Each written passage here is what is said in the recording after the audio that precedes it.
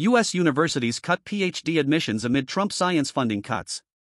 U.S. universities are reducing or halting their PhD admissions due to federal funding uncertainties resulting from actions taken by the Trump administration.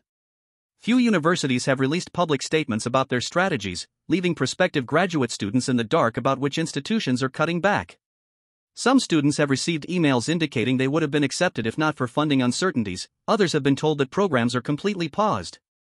The U.S. National Institutes of Health, NIH, the world's largest public funder of biomedical research, is at the center of most of the turmoil. Funding of NIH research grants has largely been frozen for the past month due to actions taken by the Trump administration to reduce federal spending. The NIH has attempted to slash the rate paid to U.S. research institutions for the overhead costs, which could potentially lose billions of dollars for universities.